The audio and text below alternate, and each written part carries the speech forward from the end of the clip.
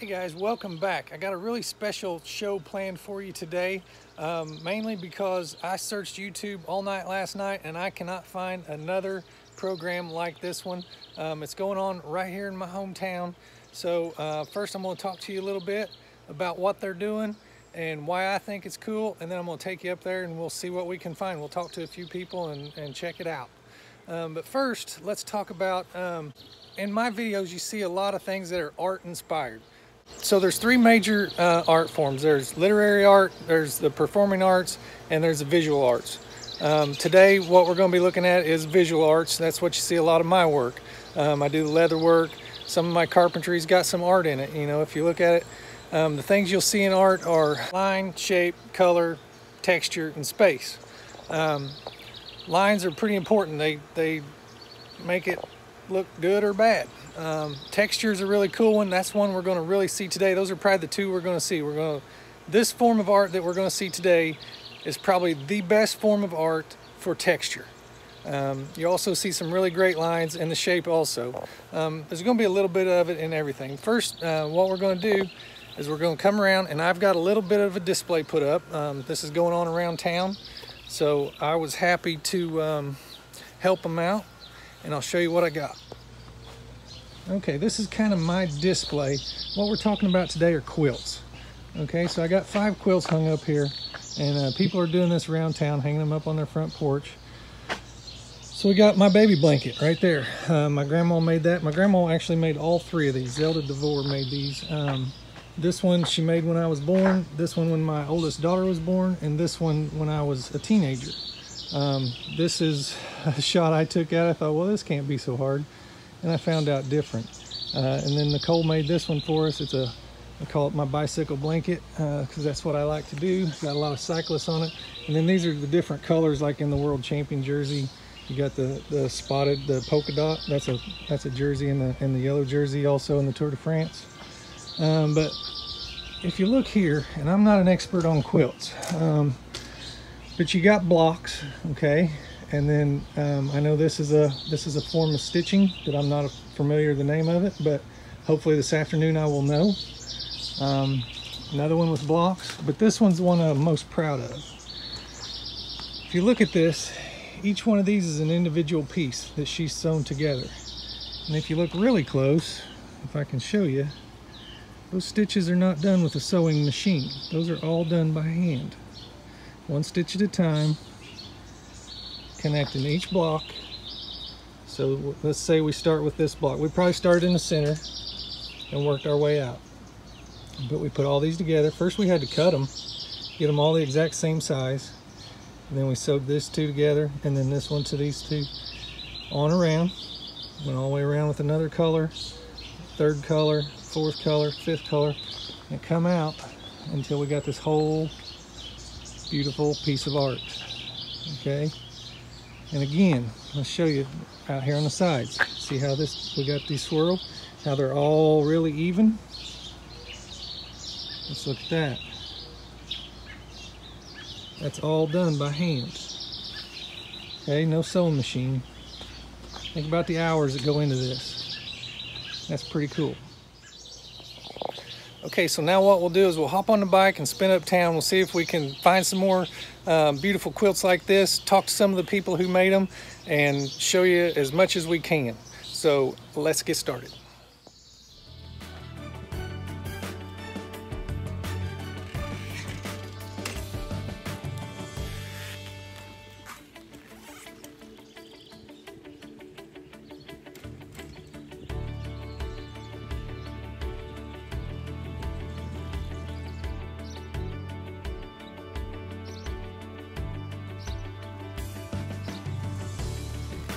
Okay, originally this was scheduled to be held at the junior high, but due to health concerns, they weren't able to use the junior high. But there's a local business, it's Valbert's Feed Store, it's a drive-through feed store. And they allowed the Quilt Guild to use their building to have a drive-through so people don't have to get out of their cars and they won't be touching everything. It'll be a lot healthier for everybody, so they were still able to have it. Okay, so I've arrived here at the quilt show, and we're starting in the back. So we're coming in from the alley, and then we're going to drive through the feed store but I've been stopped by security, so I'll turn you around and we're going to talk to them, see if we can't get inside. Okay guys, this is the security guards. They're keeping me held up here at the road, and I'm trying to get access to get inside. You can see over here, this is where you're going to enter, and you can't walk in. So one of the problems is I'm on a bicycle, so I'm going to have to ride in. But guys, is there any chance you'd let a bicycle go through to do a YouTube video of the quilt show? Yeah, I think that could work. You think you could arrange that? I think that could work. Who would we have to talk to? Mom. Is that her right there? Yes. Okay, let's see what we can do. Okay, I'm here with the president of the Sisterhood. So Nifty Sisterhood Quilt Guild, and they are getting ready to have a drive-through quilt show, right? That's right. Originally, you were going to be at the junior high. Yeah, originally our quilt show was for July at the junior high. It's been rescheduled to October. So now we're still able to have it, but it's going to be a drive-through. That's way right. We don't spread it. This is a mini show. A mini show. A lead into our big show in October. The big show is October 9th and 10th. It's a Columbus Day weekend. Okay, perfect. And so how many people are in your sisterhood right now? We have around 80 members. And you started with, how did you get started? We started as a group of 10 people that wanted to kind of form our own guild here in Flora. We didn't know if there would be a lot of interest, but we thought we'd give it a try. And within no time, we were up to 50 members, and now we're around 80. Awesome, awesome. And so today you're going to raffle off some quilts? Well, we're selling raffle tickets for 2 quilts today, but they're not going to be actually given away until October at the big show. Okay, and then that money's going to be used to expand, or what are we doing? We're a 501(c) charity, and we do lots of community works in here in our county. But one thing we do is make foster quilts for foster kids, and we've covered a 6-county area there. We've also made things for cancer patients and Alzheimer's patients, and we have a big long list of good deeds that we have done.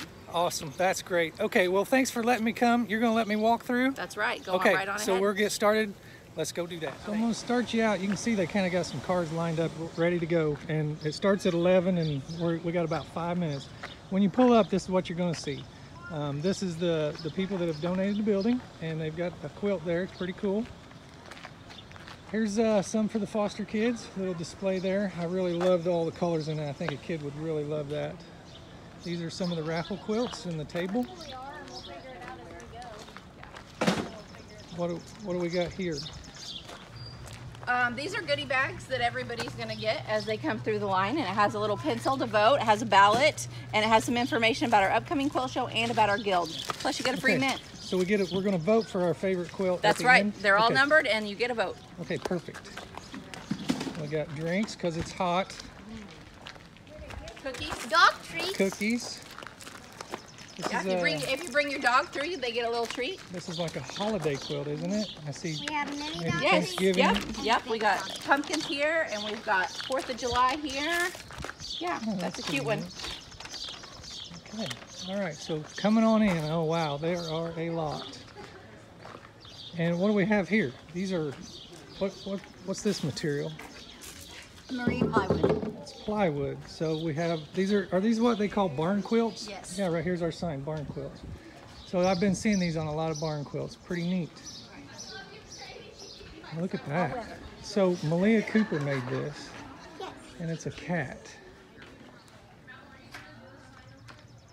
That is. Looks like our cat. And then it's going back. It's pretty awesome. She made that when she was pretty young. There's a fall inspired one. Here's Harry Potter. Pretty neat. Let's go to the right.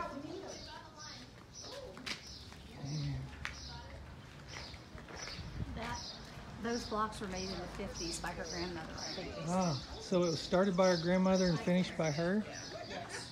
Huh. What's this kind of stitching called? Embroidery.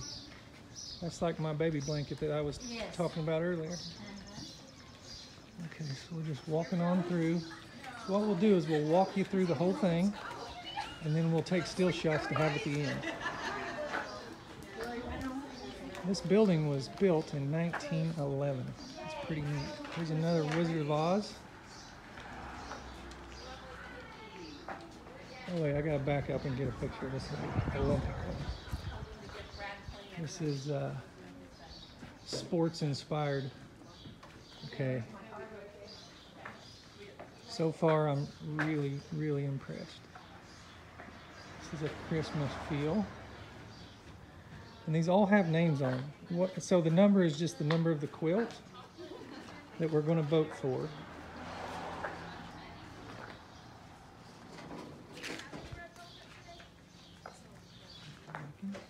There's a camping one.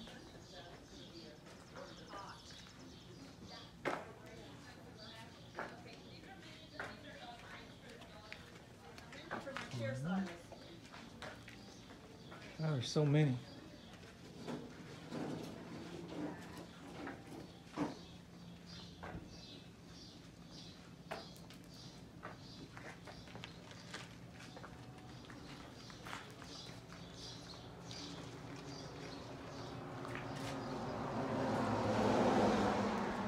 And when we exit, we're back out to the highway, and then this is where we would vote, I assume.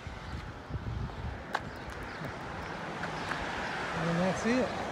So I'm going to buy some raffle tickets. Alrighty. And while I'm filling these out, I'm going to ask you some questions. Okay. What was your first name? I'm sorry.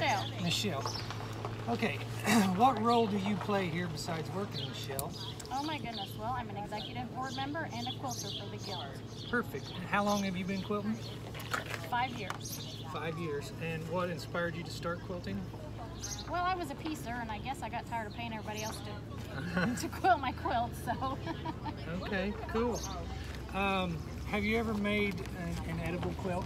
I have not. Have you ever heard of an edible I have quilt? not, no. What do you think about the idea of like sitting in your chair, watching a movie, being able to just eat I think your it's quilt? dangerous. I don't think it's a good idea. Okay. No, not at all. Well, we won't go with that. I think Okay. it's a good idea.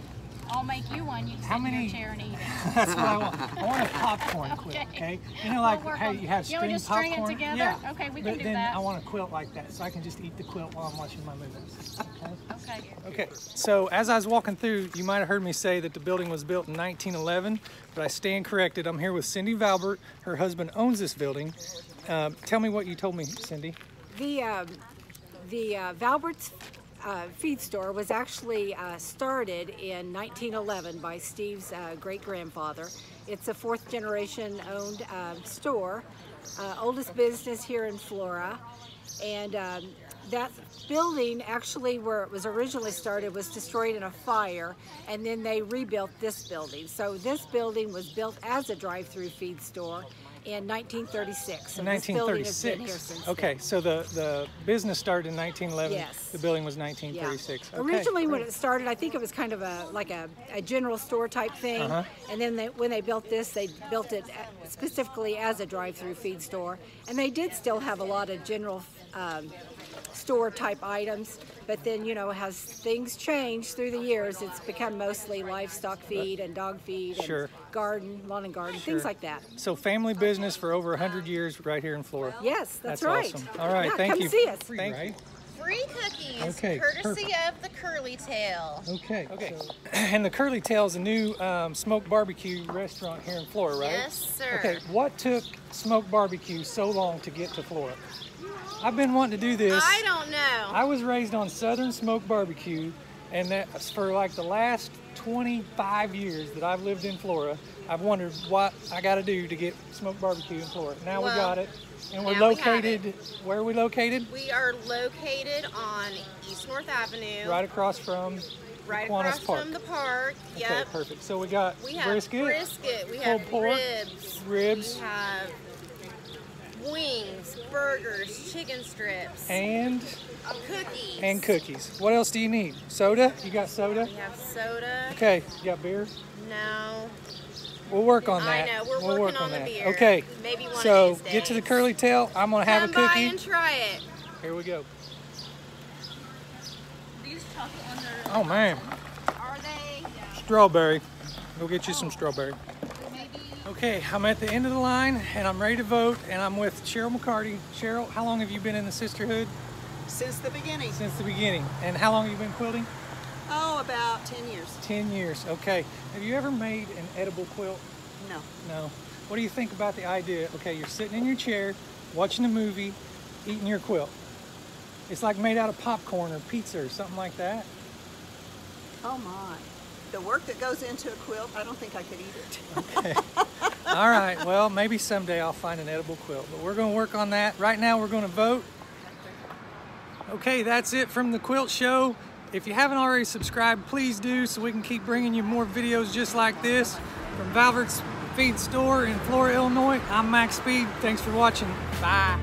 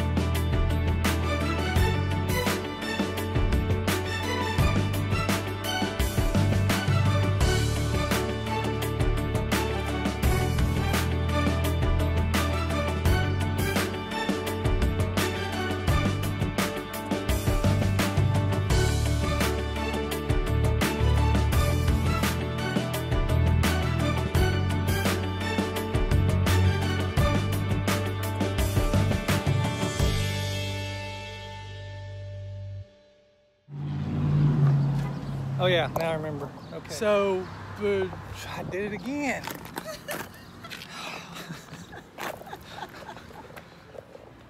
So before I leave, I want to talk to my guy Silas here. Silas is the only boy quilter in the Quilt Guild. Silas, how long have you been quilting? 4 years. 4 years. And you're how old now? 9. So you started when you were 5. 5, right. So what inspired you to start quilting, do you think? Do you remember? Because you were only 5. Did your mom like make you start? Did she say, you're going to quilt and there's no, because you're in trouble, you can't go outside, you're going to quilt? Is that how it worked?